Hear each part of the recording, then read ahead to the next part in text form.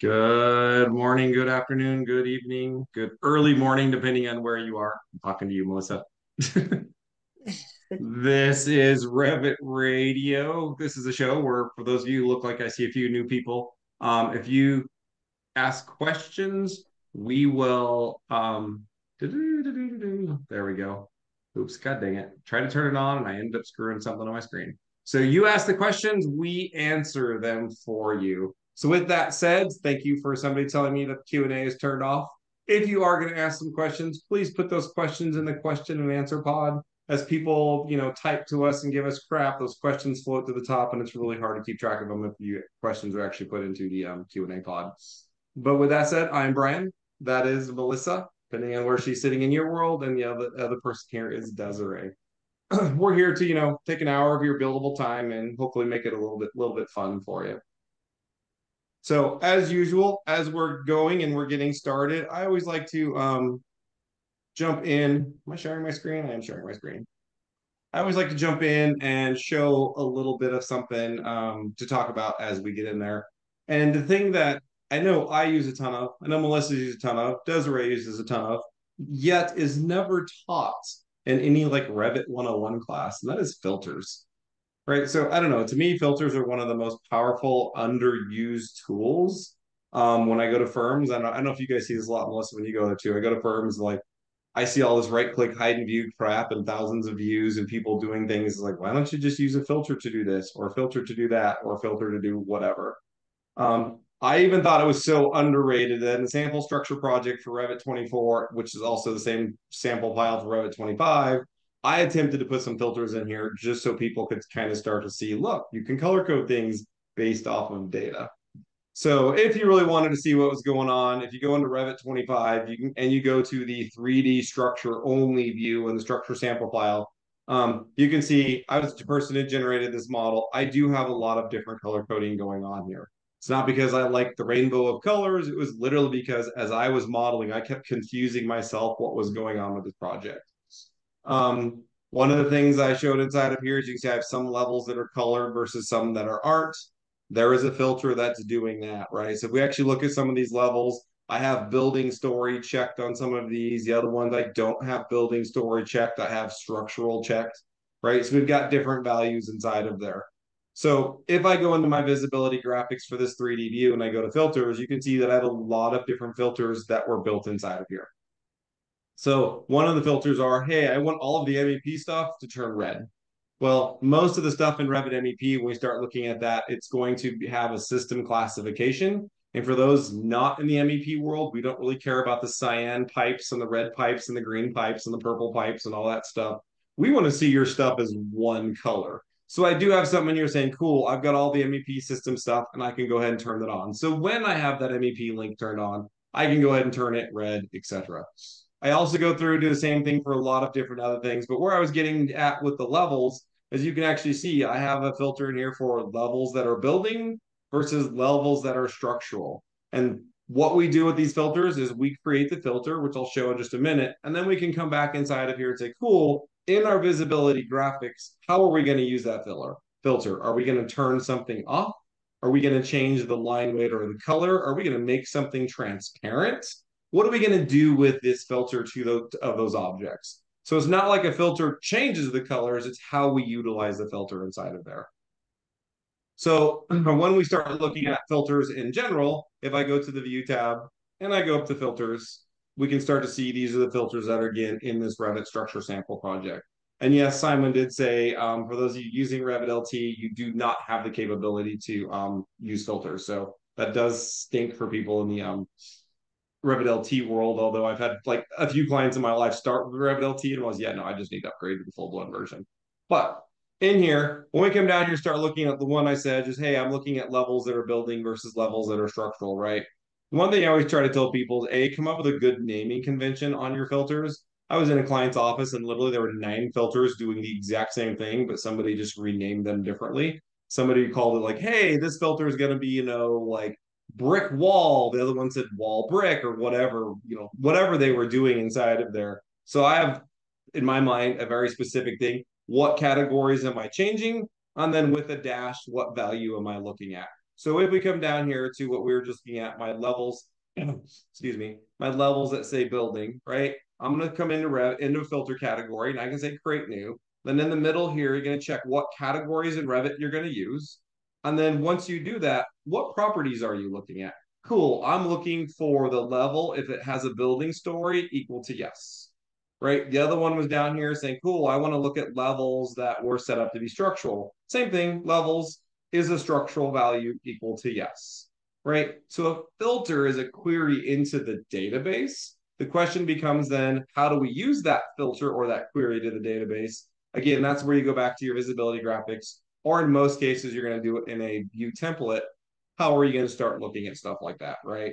So that's how the levels got color coded. I also was getting confused in my structural modeling here because we start looking at this, right? This project used K-series joists. So the beams on this side need to drop down the seat depth. The beams on this side obviously need to be lined up with the top. So I was going through and trying to move all the beams down that 2.5 or 5 inches, depending on the K-series joist. And I was like getting confused. Did I do it? Did I not do it? Did I miss one? Did I not miss one? So literally I created 2 different filters in here. One for if it's Z value. I'll go look at this. If its Z value is going to be not 0, and one of them is like if the Z value is greater than 2 feet. So again, how that was done, if I come back to filters and I go down to my structural framing, right, I can see, cool, is structural framing, it has a Z offset value, doesn't equal 0. So if it's been leveled up at all, I want to be able to select that, right? So if it's not flat, it's off the level, I want to be able to select it. Then I had another one called Z offset less than 6 inches.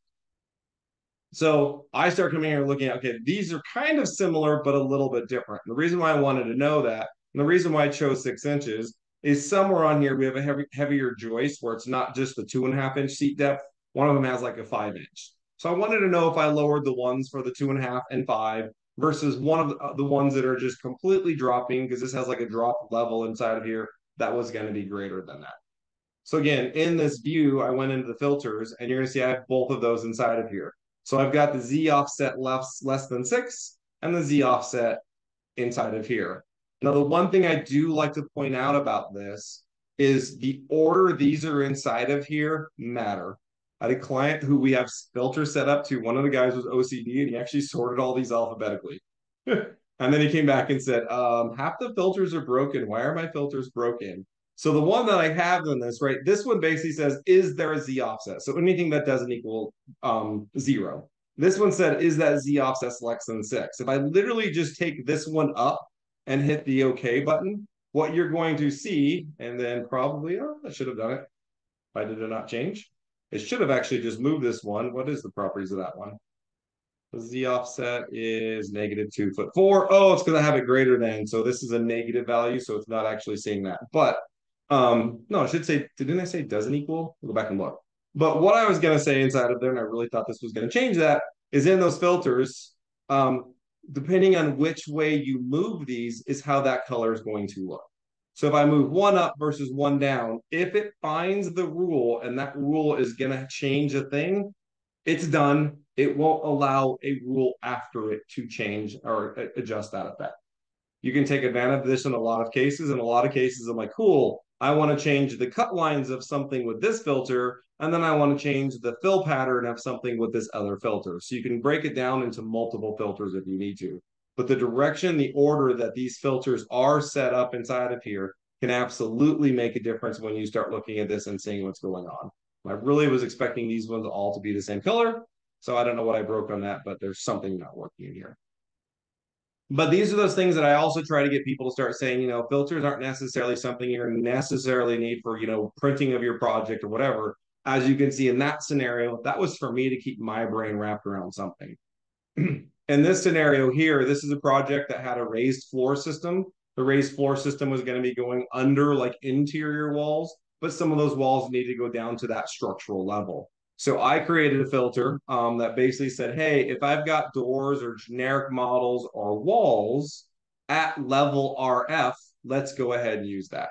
So if I come down here and look at my doors and walls, level 1 or level RF, you can see inside of here, I've said, cool, I want doors. I probably added generic models to this, so I should rename this. And walls. And in this case, doors have a level, but walls have a base constraint. So I can't just do a one filter for this. Well, this is one filter, but I can't just do an and filter for this. I can't just say, hey, select everything that's at level one, because some things have schedule level, some things might have reference level, some things might have base constraint, etc. So inside of here, I changed this filter to be an or filter. And that way I could say, hey, if the doors equal level one, or the wall's base constraint equals level one, or the generic models level equals level one, and you can just keep adding to this as you add different categories. If you're like, man, I'm looking for specialty equipment, cool, I can come down and be like, let me go add the specialty equipment inside of here. Let me say, okay, oops, not okay. I needed to change filter. Hey, do I do that? Come on, Revit. I don't know what that dialog box is telling me, but cool. So now I've got my specialty equipment. Let me try that again. Yes, I know that specialty equipment's there. So now I can add a new rule, come down here to my specialty equipment, and then I can be like, cool, do they have reference level? They have elevation from level. What are we looking for on this one? Again, depending on your property, some of them have like reference level, depending on what that category might be. And then in filters, as you're getting inside of here, it could be what are the rules? It depends on which thing you choose. If you choose like a level value or a dimension value or a text value, you're going to get contains, does not contain. So a lot of these can be different as you're looking into it. So again, I can come up here and say, cool, level one RF. And now any of these types of things that are associated to the level one RF, that search or that Revit filter is going to select. Right. Then in my visibility graphics, I just came down here in this case, said, cool, I'm going to go ahead and take anything that's got the level RF, and I'm going to take those projection lines and those cut lines, and I'm just going to change the color to be green. That's all I've done. So now inside of my working view, I can see the green walls versus the black walls. I can make sure the doors are there, right? I can make sure that somebody didn't come down here like, no, no, no, this door, we should have just been on that level one structure. And therefore, if I'm actually cutting a section through the building, now there's going to be this door 6 inches or whatever that raised floor system is buried into it. I have used this on a lot of projects that have split levels and you're looking at it in one floor. Let me start changing the color of those types of objects to see it. So definitely something that becomes beneficial. You can add it to your working views. You could add it to your 3D views. You could put this on your printing set, although I don't think you'd really want green walls on your printing set. But you have the capability to go through and start really setting that information up and going through and setting it up. And again, like I said, the other thing I really love about filters is they do go through linked files. So I can start changing things in linked files. The biggest filter that I've probably been using for the longest time is one of my filters is one called levels and grids or grids and levels. Depends on what my mood was that day. Levels and grids that don't equal my client's name. So for all of my clients, when I'm setting up their template, I always make sure on the levels and grids to put their acronym at the beginning or something at the beginning and whatever you want. Because then what I do is I go create a filter and that filter just goes in and says, cool, if it doesn't begin with the client's acronym, that's my filter. Then I can just choose to untick this. And I don't have to rely on the consultants to put their damn levels and grids on the appropriate work set because we all know we screw that up, right? So now I can start coming through here just saying, cool, this is really all I want to do to this. I just really want to be able to untick this. And the other reason why I like this, I don't have to go to the whole manage work sets, turn the work set on, turn the work set off to keep comparing their levels and grids. I can just in one of my views disable that filter. There's no links inside this file, so that's not going to do anything, but I can just disable that filter. Now I can see all of those consultant model levels and grids. And again, doesn't matter what work set they're on. So I am not a big proponent of trying to rely on consultants' work sets because people screw that up quite often.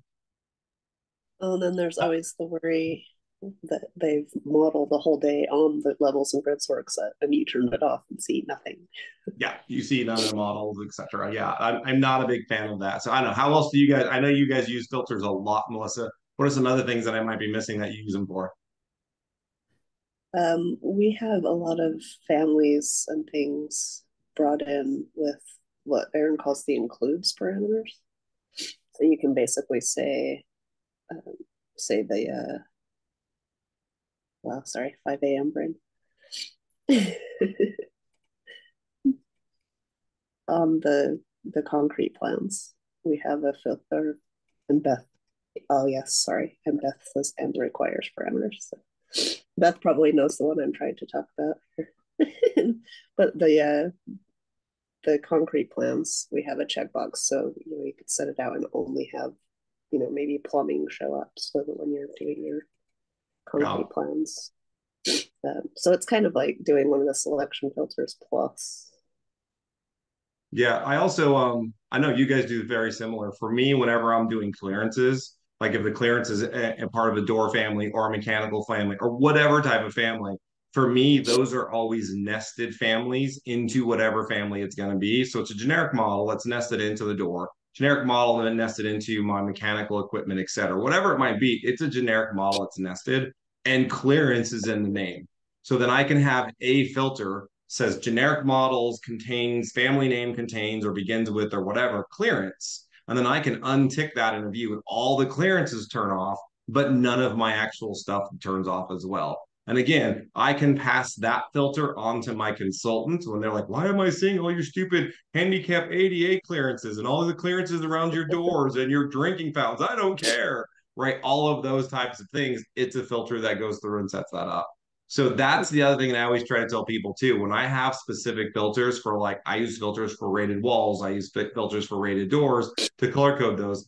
I literally have a Revit project that has those filters and like 2 view templates using those filters inside of it. So then, for I can just send that to all of my consultants, they can transfer project standards, and now they have all those filters along with a couple of view templates of how we're making them look for us. So we're saying take this code wall and make it purple. You're going to see the same purple. We're going to say make it dashed or whatever. You're going to see that same information. So for me, I have a specific Revit project that only has the filters in it and a couple view templates so that my clients can just transfer project standards and get that because they do not want to go in and transfer project standards from my actual project because they're going to get 500 filters and be going, I don't know which ones I need to use. This is crazy. So I try to make their lives easy on filters I think they will need. So it's one of those things. Once you start using them, you're like, oh my God, how does anybody work without them? It's funny. I literally just set this up for this project. So I knew this project hacked, and I started realizing, oh, if this wall goes to the ground and this actually doesn't have a raised floor system inside of here, I screwed all these walls up. And yes, I did the modeling on this project. I'm like, I screwed all these walls up. These should have been going all the way down to that structure level. So literally just looking at my own modeling, going, man, I suck just because I added these filters, which I should have probably had on when I was actually modeling these.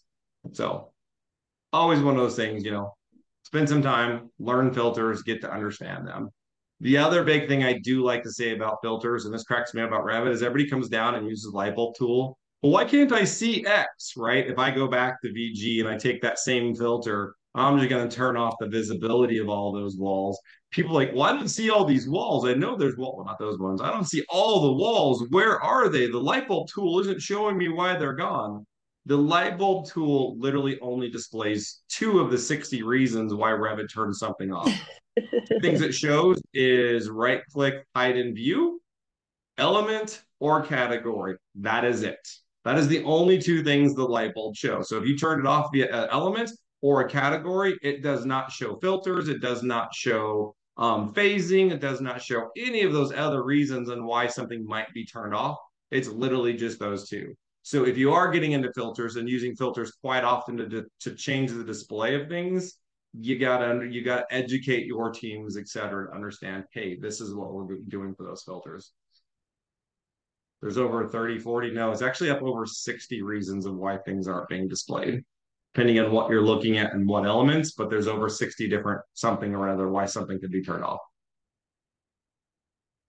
And then just as the best fun joke, just go up to somebody where it says display model and just say, hey, turn it off. Go to somebody's working view and just say, do not display. Then the entire model disappears. Like, why do I not see anything but grids and text? This is horrible. That's just, if you Why really they want to screw don't let you out in public, Brian.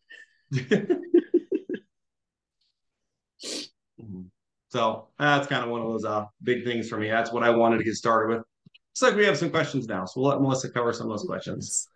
And Craig has a perfect question for this. So I was asking about filters. Sorry. What tool or method do you use to copy a filter with overrides to another template and or project? So you did touch on that a little bit. So That is one thing that does suck with out of the box Revit. If you're like, cool, I set up all these filters, right? I love what I've got in my working view here. I've set up all these filters or in my template. I love this. This is great. Now I want to transfer that over to the actual view template or a different view. You can't do that out of the box. So there's a couple tools that I have. One of those, and I literally just enabled all my, hopefully I turned them all back on. One of the tools, DI Roots has one, is called the one filter. And the one filter here is theoretically going to start coming through here and showing you, hey, I've got filters in this view. I can start coming across to, where is it? Filters, yep, full model, active view. I can start looking at, hey, here's the filters we've got inside of here. I forget. Full model, where am I looking for? Filter values by, I know it's in here somewhere. Is it not one filter? No, it's not one filter. I'm lying. We're talking filters. It's not that. It's under the view tool. I think it's under the view manager. I'm like, why am I not seeing this? Yeah, and then there's view templates here. So you can be like, cool, I've got this filter here. I've got that one, right? That's the one I want to select, and I want to transfer it. Template transfer, wrong tab. So over here, I'm going to come down. I got this code plan. I want to go ahead and take this code plan and transfer it, right? So I've got this one. I want to go ahead and take all of the different phase filters. No, the view filters, VG override filters, and I want to transfer those into which template do I want to go to? Well, not the same template I'm in. I wanted to go to, like, let's just say my working template. Cool. Says it was done successfully, and I probably should have showed this first, but I should be able to undo. The problem I have found with the DI Roots tool is if I go back into my view templates, manage, view templates, no, view templates. I always go to manage for view templates. I do not know why. Manage view templates, and I go back down to that one I chose. Cool, all of those should have come across when I go into the filters. What I have found is it will overwrite something you possibly had. So if I had like 4 or 5 temp filters in there, or maybe I already had the ones in here, I have found that it just overwrites. It doesn't add in addition to. I did this on one client. I told them download it. They added it across the board. They would do a print a couple days later and realized all of their code plans were broke because it deleted everything they had in there and brought it across. So do be aware of that. If you're putting it into a blank template, it works great. I personally use, and now I've got to find this tool because I don't use it that often. I don't even know if I have it added inside of here. Yeah, View Filter Manager. So this is the tool I use. I'm pretty sure this is the same tool Parallax uses. This was like $100 tool, so it's not free, but inexpensive for what you want. But you can see this gets to a whole nother level of cool. I can start coming through to find what views am I looking for, or view templates do I want to look for? How do I want to put those across? And if I do come through and grab one, which ones do I want to be doing across? Maybe I don't want to grab all of them. Maybe I only wanted to grab these ones inside of here. You can start grabbing what you want and then the destination filter as well. So a lot of different ways to do this. Works really well. Yeah, and Tom's saying he thinks the EF tools for PyRevit has a version of this as well. I have not used that one, but yeah, so not just PyRevit, but the EF extensions for PyRevit, I think has something like that too, but I have not personally used that one. I have this tool. It's amazing. You can also say, hey, cool, now you've done all of those, add it to these 6 view templates. So you can be like, cool, I wanted to add that to this one and this one and this one and this one and this one. And it's not a one-off thing. So the only thing I did find with an issue on this one, I don't know if they fixed it because I know there was a new version somewhat recently, is it used to be that it wouldn't override the enable or disable filter. So if you had the filter in there, but you had it disabled, I don't think it would untick that on all the view templates. Correct me if I'm wrong, Melissa, I haven't used it in a while. Yeah, I think that enable disable was not part of the cool. You brought the filters across, but yeah, I don't think that was a portion. yeah, if you're a firm that uses view templates Okay, and you're a Beth firm says that it. uses filters, the $100 you spend for this tool, buy a few licenses for the office, it's so worth the cost. Absolutely. It's definitely one of our favorite tools when working on template Yeah, things. about the same if you have overrides on, it doesn't work in there. I knew there was something in that idea. I was like, oh, I didn't pick up on that. But even just transferring and adding the 500. filters or tools, it works really well. Yes. And yeah, every time, because we do actually have, say, the clearances, we have slightly different versions. So we do have door clearances and appliance clearances, casework clearances, just in case, because we've had people that need a combo of, Yeah. show the casework but don't show the doors and things like that. So every time we add clearances to a new thing, we have to go push those through to like the 5 million view templates. um, okay, I'm just looking at the questions. So yeah, so the view filter manager is our favorite for moving them across. And then I guess, Brian, you already touched on the moving them to other files by putting them into kind of a dummy file or a really pared down Yeah, so file. like for me, for my one clients, once we got all set up, I literally took their template, started a new project from their template, went in and deleted all the view templates out, but like those two or three that we needed. And then I personally used the ideate tool to say, cool, now that we only have it in two or three view templates and we've deleted all the views, now I could go into, I used ideate style manager to say, okay, which filters aren't even actually being used now? And then I could just delete those out. So I did it. That's how I did it. And yeah, I got to go through and do that every once in a while when I do it. But again, it's to me, I am a big proponent of create a file that people can just open and transfer project standards on if you need to push data across. I do the same thing for all the properties. Like, so for this particular client, all the properties on a sheet, they've got like 35 properties that they need people to have on a sheet. Those are all grouped under overall legend for them. And they literally have a file that just has all this stuff in the overall legend, actual drawing indexes. I covered this in a previous radio. And then that's saved into a file so everybody can just open up that file, copy the schedule, or transfer project standards. So make the other people's lives easy when you are going through and creating some of this stuff for them to take effect of it. Juliana asks, is EF tools free? Yeah, EF tools are free, but you have to have Revit first. So obviously nothing's going to be working with 25 quite yet.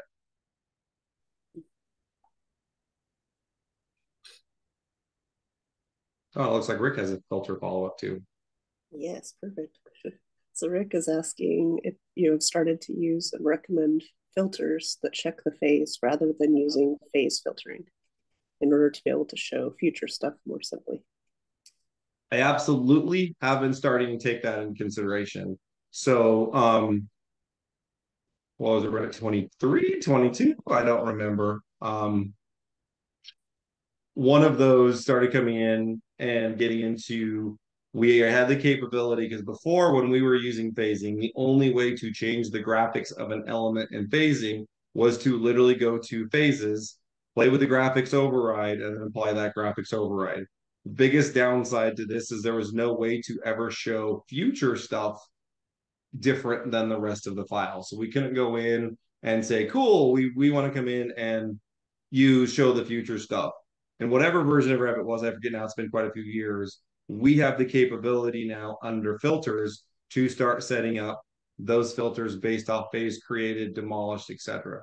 So you can see and kind of and start up here. I have this is my little template for doing this. Again, I use this to transfer project standards. I can go in and say, cool, I want to grab all these different categories because it is not every category of Revit, right? If I were to say go add callouts, it's going to break this filter because callouts do not exist. They don't have a phase filter to them, right? So it's like, cool, if I said yes, it's going to break this. But you have the capability to come into any of these and start saying, cool, I want to create something that was selected, created in phase one, but demolished in phase two. So you can start going through here and building. You can use multiples if you wanted to. You could be like, hey, I'm just looking for anything demolished in phase two. So you, again, layering those level of filters into a view you can do. I've just set this up this way to start getting the introduction to clients. But yes, I have a current client where we're doing phasing plans for actual construction. They're doing a giant project, and there's two contractors on the project at the same time, working within each other, working at the same time, just in different sides of the building, but they're designing it all as one. They've got to do that. So they've started to go in and added phases for contractor phases, not really construction phases, or not really, building phases.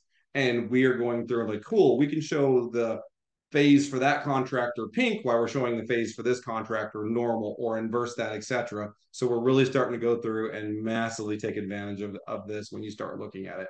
So yeah, we've been getting into it. But one of the greatest things is and the way this works is if I just come in here and draw a couple walls. All right, here's a wall, here's a wall, here's a wall. Woo-hoo. So if I come in here, I could be like, cool, this wall was going to be created in phase 2. This wall was going to be created in phase 3. And this wall was going to be created in phase 4. With normal phase filtering, I'm in phase 2. I cannot see that stuff with a phase filter. I could go in and say no filter and I would see it, but I can't see that stuff with a phase filter. But since I have that stuff, I could go in, create a filter, anything created after phase 2, etc. But I'm going to come in here and just go, cool, I'm going to go grab my filter. I'm going to add a filter. I'm going to say stuff created in phase 3 as well as phase 4. Man, my machine is having issues with graphics. Maybe I should have restarted my Revit before I did this. Cool. So created phase 3 and phase 4. Sweet. I'm just going to halftone those for ease of use. So that could be future phase, right? So even though I'm in phase 2, I could turn those lines to be dash or whatever, and I could say these are my future phases. So we have a lot more flexibility in going in and doing what we want to do. We just have to make sure that our phase filter is set to none for things like, hey, I want to show those things, future things, etc. So yeah, I have been recommending people start using this, depending on what their project is doing. It does add another level of complexity because most people are used to like, I'm down here, this is no phase filter, but all these things are color coded different based off of the phase. So it is adding that level of complexity. But once you get those view templates set up, it's working pretty well. So on that one with the multiple contractors, are you literally still calling it just phase 2, or are you calling it contractor A phase 2? I'm just wondering. They've got something like that. It's like they've got like phase 2 and then the sub phases for each contractor is 2.1, 2.3. They don't want to get contractor specific because honest truth is like the ninth time the phasing has changed on this project. And it's just like, oh my God. Because the client keeps changing what they're doing. What? That never happens. Yeah. What a weird Originally, project you have. it's like originally it was just here's the existing stuff, here's the remodel new stuff. And then I was like, oh, we got to break that down into 4 phases. Now it's broken down to like 9 phases or something stupid. It's like, oh my God. But of course, it's a public space that people need to keep getting through, so they can't just close the whole building and do it. So there's got to be a whole lot of routing of things. Fair. All right. That's our last filtery question.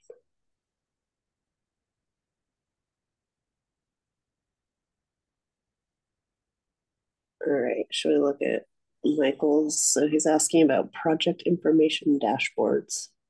So do you do warnings, family size, family count? What do you want to see user facing versus file maintenance facing? Same things?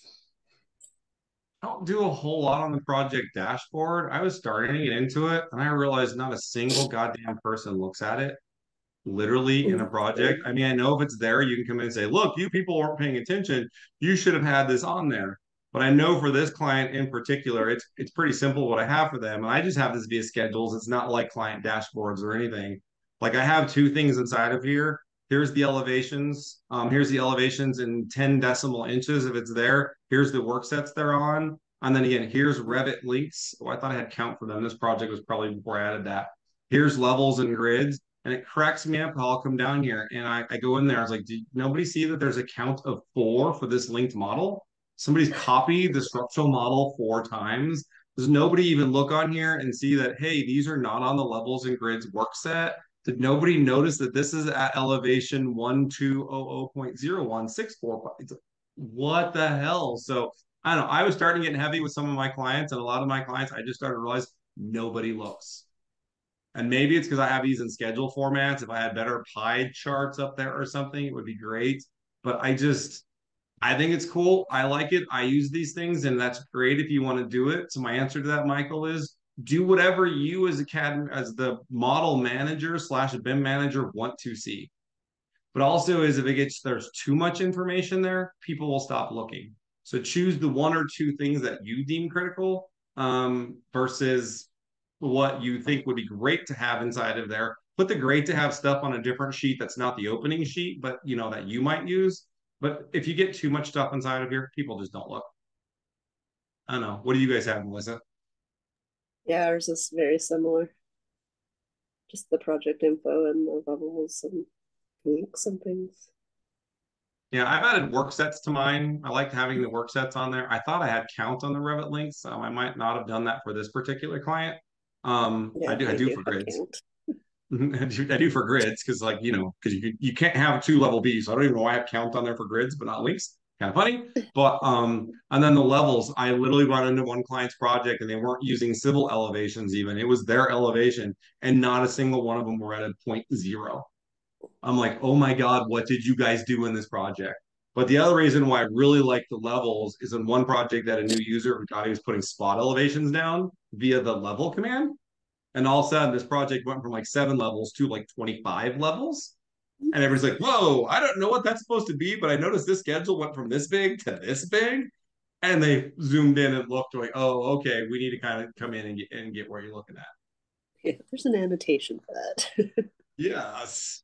And like Beth says, they have a scorecard that gets up there and get a worse score as you get in there. And I know I could do that. Most of my clients are using the Ideate tools, and Ideate has a literally an out of the thing box thing from Ideate to where you could schedule, especially through Ideate Automate now, schedule it every night to run this tool. It goes into an Excel spreadsheet. That Excel spreadsheet is done via sticky right on your thing, and you literally could have the pie charts, everything right on your homepage. And they've got it set up to do that. I just haven't done that with most of my clients because, again, I just feel like nobody looks at this crap anyway, and that's just going to be extra data that I know is there, but nobody else really cares about. So whatever Michael feels like doing, go for it. And Tim's like, yeah, same thing. Everybody just shrugs them off. Yeah, it seems like they were all the rage. What, pre-COVID? Yeah. All the classes were on how to dashboard things. Yeah. I mean, honest truth, if it were me and the thing I find most critical are the stupid warnings, I would literally, if I was going to do something like that, just have a big piece of text next to the project name that says how many warnings in big bold text. So it's like there. And when you see the preview on the computer, when you're browsing through it, you just see 3,000 warnings, 32 warnings. That's probably the one for me I would do just to, publicly shame people. You could get like sad clippy or something. A sad clippy, a happy clippy. No, just Sad. big bold words. How many warnings you have? Change the color of maybe if it got really bad. So all of a sudden you see a big red blob on your preview, it's bad.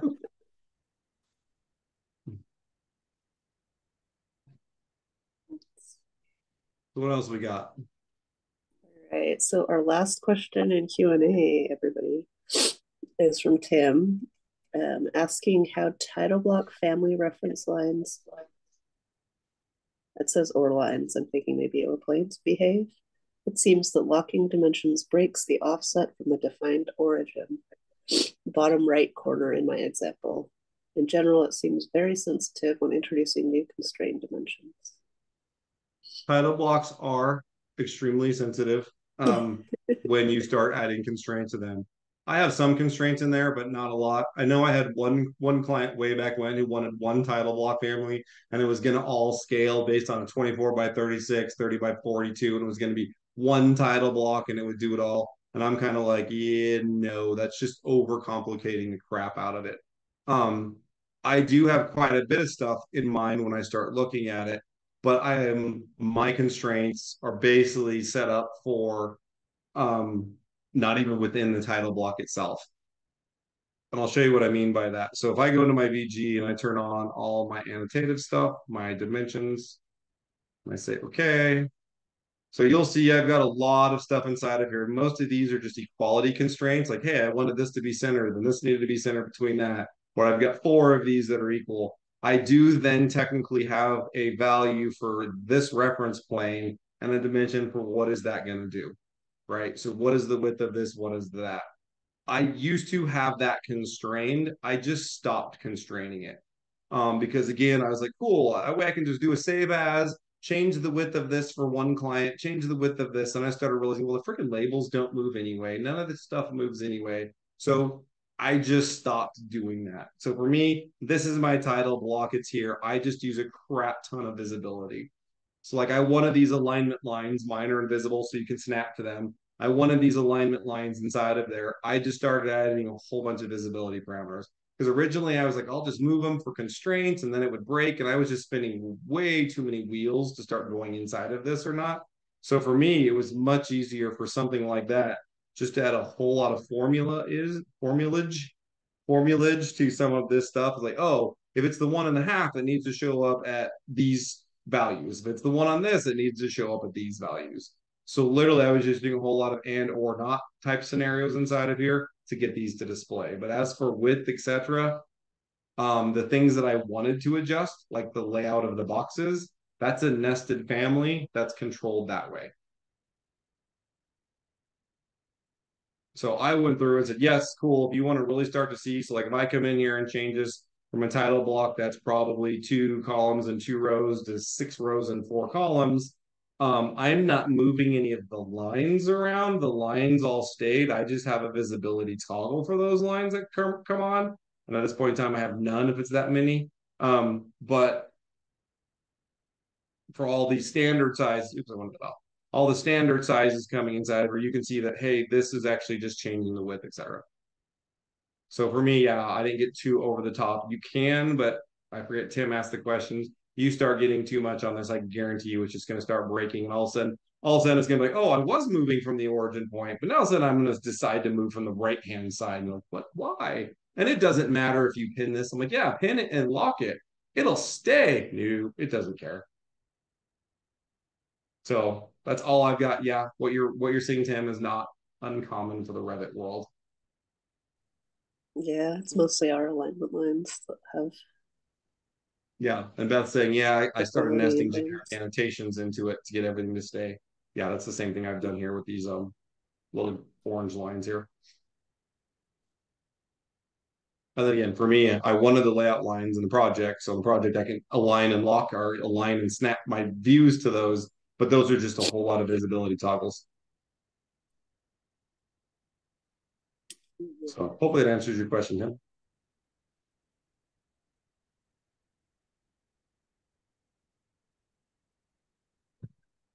No, no, Well, Tim, that there's no was time readjusting. That's what we love to do in Revit, is readjust yeah. everything all the The other time. thing I did find, oh, I shouldn't have closed that. The other thing that I actually did find, that was really bizarre to me is because I have my base title block that I start for all of my clients. And the one thing that cracked me up about my title block that I had found is if I go in and start trying to make adjustments, if there's a dimension on it, even though the dimension isn't padlocked, it will start moving shit around. So really bizarre, and I don't know if it's just my title block. I because I create my title blocks all from this and all my clients, but it's like you're like, oh, cool. I want to go ahead and delete this line so these dimensions change.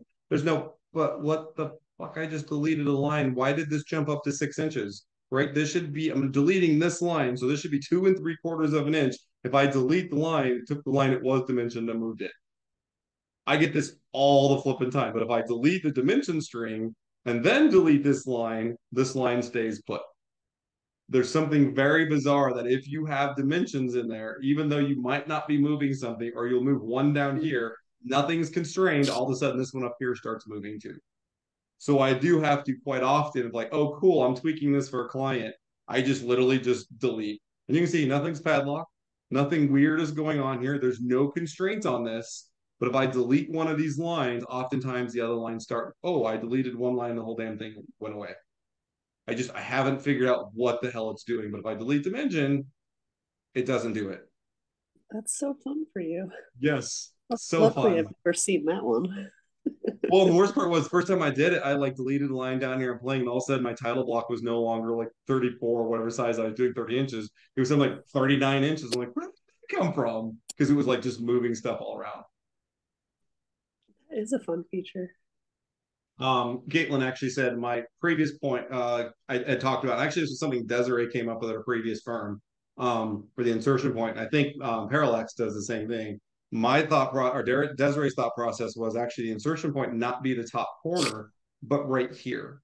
Because Yep. when you've got a set of detail sheets that are all laid out, if you have this as the insertion point, regardless of if the title block grows to the right or to the left or whatever, all of this stuff is going to come inside of here. So having this as the insertion point, you can tweak your detail sizes to be the same for 30 by 42 or 36 by 48 just by simply tweaking this by like an eighth of an inch or a quarter of an inch and having the board over here be slightly different. But those detail guides boxes could be all the same size regardless. You just add one more row for the 36 as opposed that you had for the 30.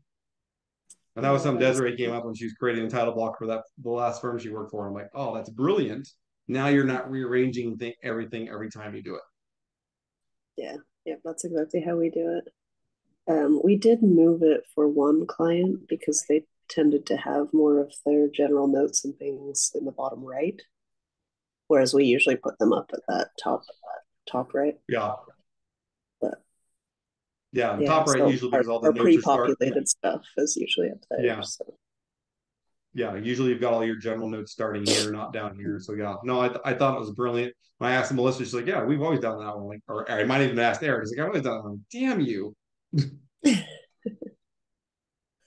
yeah, No, I don't think I'd thought about it until working with her. yeah, I And just it was always like, done. Oh, it's oh, AutoCAD. We that's did it the lower left in AutoCAD, but where I put it yep. for Autodesk CAD, it, who cares? Yeah, no, never thought about it really. The one thing I will say too, and PyRevit does have this utility. One of the tools I love in PyRevit is in the boo boo boo edit button here. No, I didn't want to switch. I want to go back to title block. Did not click there. So in the edit in PyRevit, one of the things I completely love is they have place origin marker, and it literally just draws two detail lines or annotative lines, depending on the type of view you are, where the origin is for that view. If it's in a project, if it's a 3D view, it'll place it in a 3D view. But if you're in a drafting view in your project, it'll show you there. Or even if you're in a sheet in a project, it will put it at the origin. So I do love this. So that's why I'm saying that's where your insertion point is. You might know where, not know where it is, what's going on with that, but that is your insertion point. And part of the reason why I say is that one client, somebody just came in and drew it, and they're like, their title block was like way the hell over here. So you'd go to place a new title block manually. You're like, why is it coming in so flipping far up here? The other thing is I had one client and I had one client who came in and they're like, we hate Revit. You can't copy something from one title block and paste it into another title block. It comes in a different location. I'm like, yeah, you just have paste align current view. Like, no, it doesn't work. I went into their project, started placing origin markers in every single one of the sheets. Not a single sheet had the same origin. For some reason, somebody must have went and deleted the title block, then manually just drug title blocks onto the already created sheets. But you obviously have no idea where you're snapping those. So I placed an origin marker everywhere, moved everything in each sheet that they had in their template back to 0, 0. I'm like, now look, you can copy and paste. I'm like, oh my God. And then I do the same thing, even like in a project for legends. So if I'm back in a project and I go over to the legends, I want to make sure I'm drawing all my legends from the same location, etc. So if you even come into like this client, I'm sure at the bottom they have a legend template. Yeah, here's a note template for legends. And if I hide this generic annotation, yeah, it's showing you here's the insertion point at the end of this. So this is where you start drawing it. And again, if I go to the PyRevit and I say place origin marker, it's going to be that upper right corner right there. So I went through and made sure all of the general notes, everything in any legend is using the same insertion point. So if you swap one general note out for another, it doesn't move on the damn sheet. So big deal for me is that PyRevit using that tool works really well.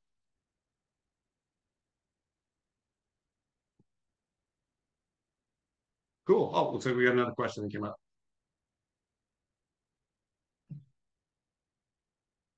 On the origin, so Tim asked follow up, where is that origin based on? It's based on the origin of the view. If you're in a 3D view, it's based on the origin of the project. I don't know if you had this prior to being able in a floor plan to be able to like say, hey, I want to see the Revit origin point, right? We can actually see that now with the XY grid. Prior to that, and prior to PyRevit, I had a DWG that had a line drawn from 0, 0. And I'd always insert link Revit or link CAD, put it in there, cool, that's where it is. And in the project, I would just now know where it was, draw something there, and then remove the link. But like a family, I couldn't use, I don't want to insert because you can't link it. So I'd insert, I'd do dimensions and I'd undo the importing of a CAD file. And then I'd move the shit over and then import the CAD file again. Yes, I moved it right. And then undo again. Now with PyRevit place origin marker, it's like, oh my God. So it works really, really well. What's the dashed yellow line?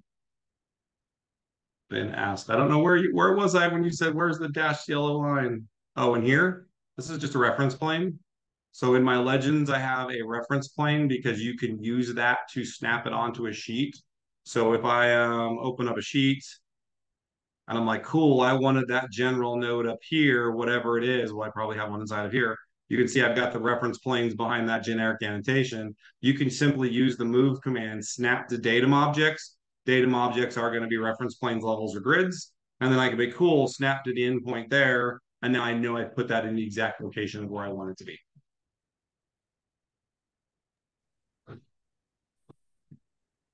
So, yep, that's what that line was. It's just a, hey, you can snap to this datum object. Only works in really legends that, in legends can't, and detail views, you obviously can't do that for project views, model views, because you're gonna be like, oh, I'm gonna draw reference planes all over the place.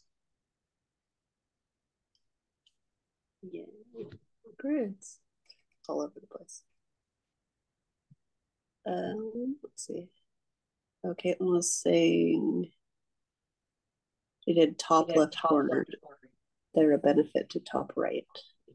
Yeah, which I think you covered. Doesn't matter. Only thing is, like I said, you've got all your sheets laid out. If you switch this from a 36 by 42 title block to a 30 by 42, if that's your insertion point, none of this stuff is all going to move. I mean, if you had something way down here, but that's part of the title block. But if you had something way down here, then cool. So yeah, that's the only theory. Yeah, just whatever's going to make it easier when everything changes.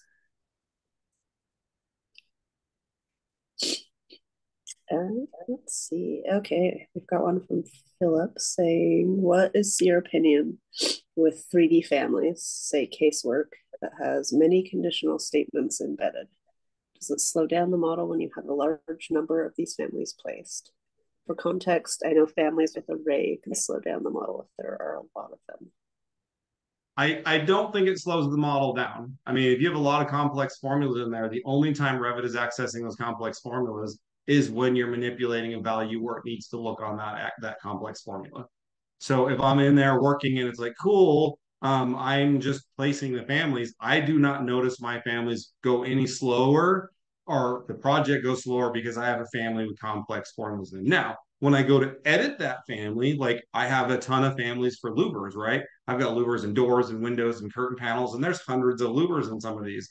When I place it or swap it out, it's just all the same as swapping out a regular curtain panel or placing a door or window, whatever. None of that changes. But it's like, oh, cool, I need to change the louver spacing from 1/2 of an inch to 3/4. I type that value in, then yes, my Revit is going to pause and think about it because, gee, I've got to change that on 75 families and there's math involved in doing that. But for having that within my families themselves, I do not notice a slowdown in the project only when making a change to that. Now, if it's an instance-based property and you've got like a line-based family and you're like, I'm clicking from here to here to place this arrayed countertop support, and it starts getting overly complicated, then yes, that possibly can be there. That's why for me and a lot of my families, I have a quantity version. Just give me 2. That's the default. But then I can untick that and say, hey, let me do a spacing version so I get 6 spaced.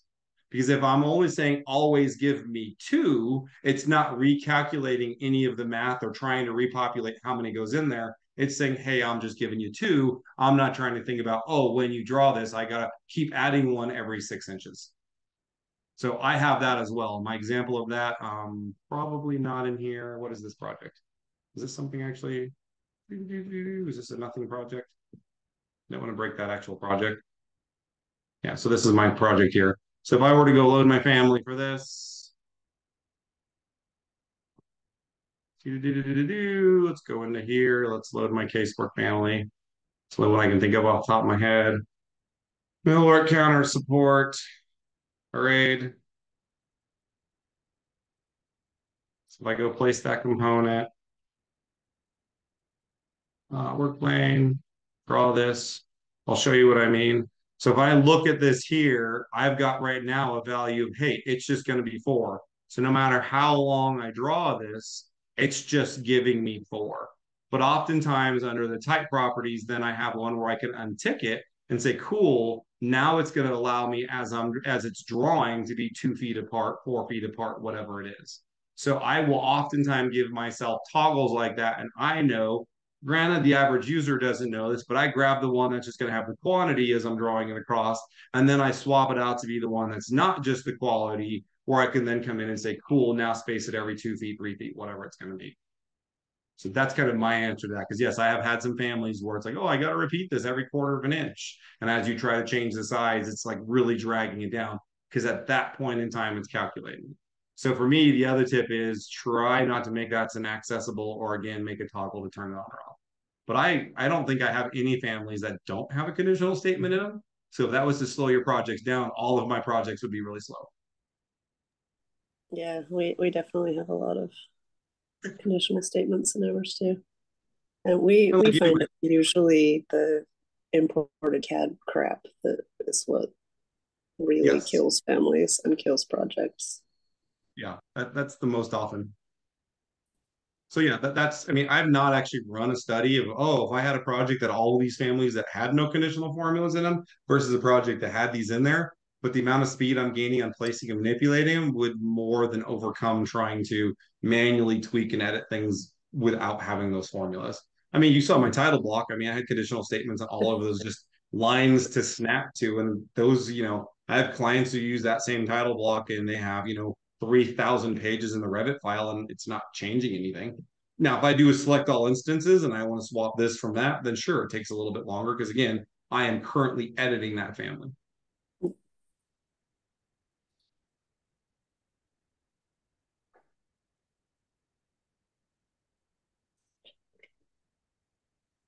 Cool. So, Right. another question popped up. Yep. So we've got our question from Juliana. Is there an easy way or tool that is not Dynamo to divide walls by levels? I know how to batch do it for structural columns. I don't, not that, I mean, you can split by a level, but I don't even know how to batch do it by structural columns. I'm trying to think for walls. Is there what? I can't think of anything. Of course, this project probably has no levels in it. I was trying to think if there was something for walls. Because maybe got the split tool, but the split tool doesn't even give you like the great option of, hey, I want to split this by levels, etc. So not to my knowledge, Juliana. Well, if you're in an elevation, you can. Well, yeah, if you're in an elevation, you Yeah. could do it. But probably have no elevations or anything in this file. Third-party tools. I would also think that if there was an automated way, that would also be, you'd have to be very careful. Granted, I know Juliana's a structural because, you go back to like this file over here, you start looking at all those crazy levels I have for, oh, there's two levels 6 inches apart over here. There's this, there's that. You start looking at all that stuff. You said split by level. All of a sudden, you're going to start getting 6 inch tall walls. So, I mean, I see tons of levels created where I personally don't think they need to be levels. So I don't even know if I would want that automated tool. Unless you really say split these and I want to check this, there's this. Yeah, and Tim's saying no. There's some Python or third-party apps that'll let you do it, but you can do it when exporting to Navisworks. Export to Navisworks, you can say split levels and columns, or split columns and walls by level, but I don't think you can do it natively in Revit. Yeah, I've only ever had to do one or two at a time. Oh, look at that. We're at the top of the hour and no questions. That was like perfect.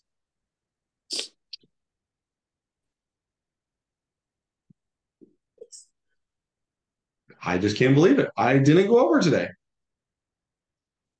So I thank everybody for joining us on Rep Radio. I did record this. I will get this up on my YouTube site so you can share it to all your frenemies, coworkers who you want to put to sleep, who are bothering you too much, and then just want to put them to sleep. Have them listen to me for an hour. With that said, um, I appreciate everybody for showing. Hopefully, you'll be here next month, and we should see you by then. Thank you.